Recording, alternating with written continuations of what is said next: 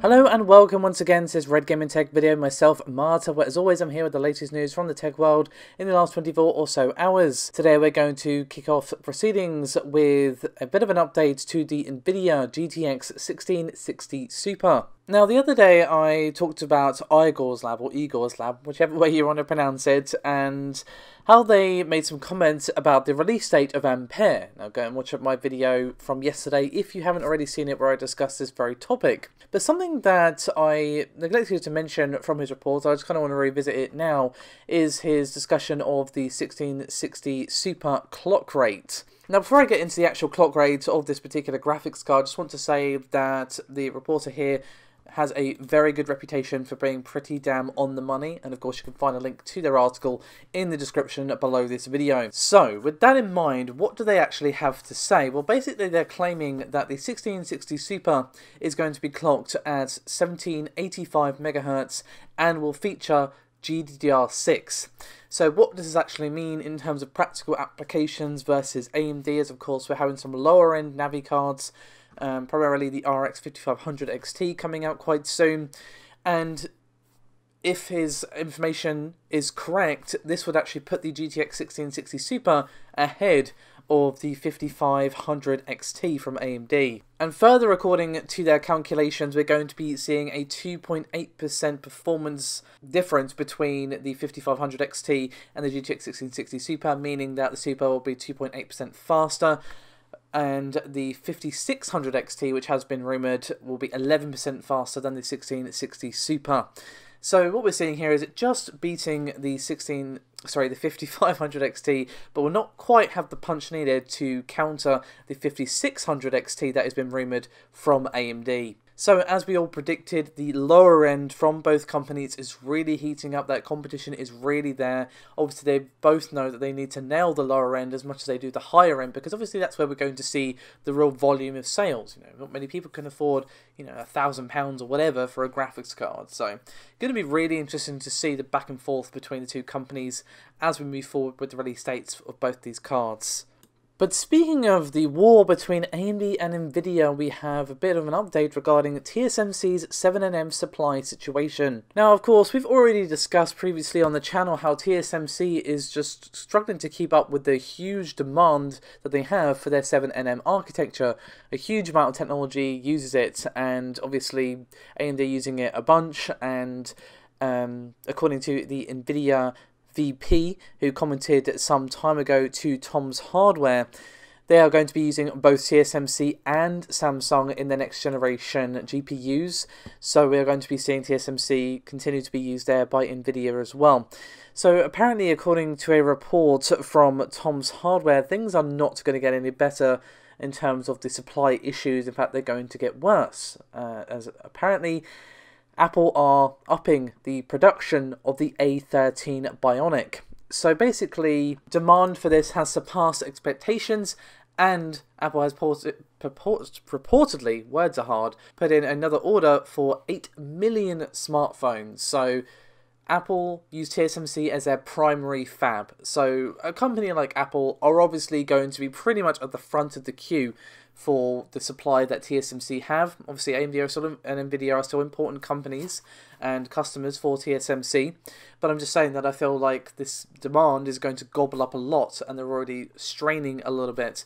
It obviously is going to help that we're apparently going to be seeing both Samsung and TSMC being used in the graphics for the next generation, probably Ampere.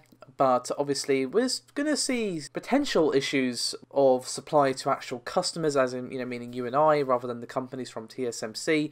But of course we'll have to see and wait and see, either way, the actual impact that this has on the consumer level. So we're going to move on to some more AMD flavoured news next with the Igor update 1.0.0.4. So of course we recently discussed Igor and how it's going to bring a whole host of improvements to the Ryzen family of processors, and there was a tweet sent to one Usmers, but basically someone asked if it has any details about Igor 1.0.0.4 and if they knew what was meant by more than 100 improvements/enhancements. So in response, he said, quote, "I can't open all the cards, but users will have a working PBO/PB2, which Robert spoke about in the video 3 months ago. Some changes in CCX overclocking.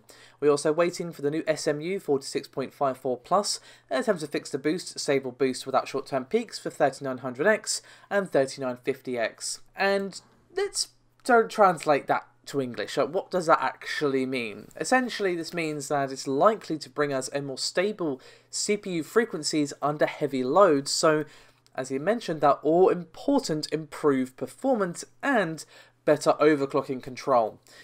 Obviously, we have seen recently some controversy with Ryzen 3000 not reaching the reported clock speeds. Obviously, this issue has since been resolved, as far as I'm aware. But obviously it was an issue that kind of plagued an otherwise very successful launch for Ryzen 3000 CPUs. So it's nice to see these updates coming just before the launch of the 16 core as well, which is going to be very, very important. And obviously for anyone who already owns, say, a 3900X, you're not exactly going to complain. So let's move on, shall we, from Camp AMD to their arch nemesis Intel and Tiger Lake. So, what do we have this time around? Well, the very keen-eyed folks over at Phoronix.com, whose article you will find linked in the description below this video, have spotted some very interesting information about Tiger Lake on the open source Neo Compute enablement so far. So, essentially, what they've had is a support being put into that Neo Compute runtime for Gen 12 at Tiger Lake. Again, for more information on all that, their article is below. So what do we actually learn about Tiger Lake here? Well, so we see a lot of information that points towards mobile. For example, there's a 15-watt Ultrabook being listed, 12-watt, 45-watt, 65-watt desktop, 45 and 65-watt workstations, and a bunch of IDs as well, which are labelled GT2. As for the L3 cache, we do see a significant increase versus Ice Lake. We see 3072 KB of L3 cache compared to the 1920 of Intel's Ice Lake, and we also see a doubling for the L3 bank count as well. Now, obviously, these are going to change most likely. The processor is still in development. This is just a support being added for now, as Intel, and their magicians do their thing in the background, cook away and tweak and improve. So do not take these as set in stone, but still interesting to see that significant improvement in the cache size.